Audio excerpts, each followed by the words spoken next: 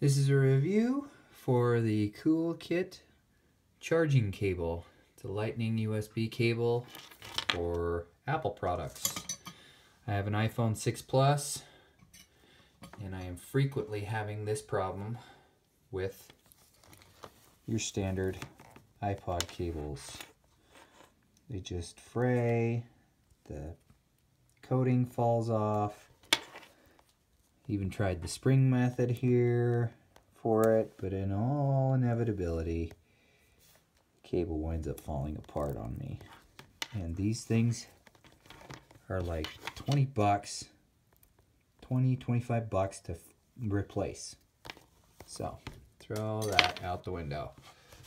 Got this charging cable, which is, by the way, it's the Kewlkit charging cable.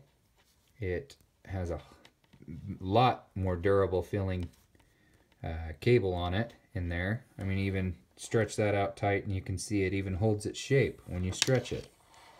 Pull on that nice and tight and look at that.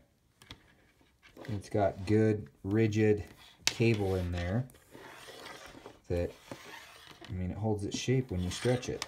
So, or just straighten it out. So the shell around that cable feels a lot more durable. This head around here where your cheaper cables fall apart, I mean, I'm pulling on it, pushing on it. Problem you always get with the cheap cables is you grab here and pull and this whole thing comes apart, which I've had happen on multiple charging cables, but that one's pretty solid. I plugged it in, pulled it out a bunch of times. The other problem you end up having with cheap cables is they don't charge as fast as your normal Apple charging cable. Well, the Kewlkit charging cable charges at the same rate that your Apple cable charges. I plugged it in, timed the charge when I let my phone die completely, timed the charge for your Apple cord, and then I took this cord, plugged it in, and timed it, and it was the exact same time that it took to charge. Put my phone on airplane mode, so it was a nice steady medium. Charged the same rate, worked great.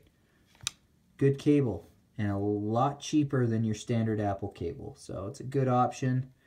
If you don't want to spend the money to have your cables wind up doing this over and over on you.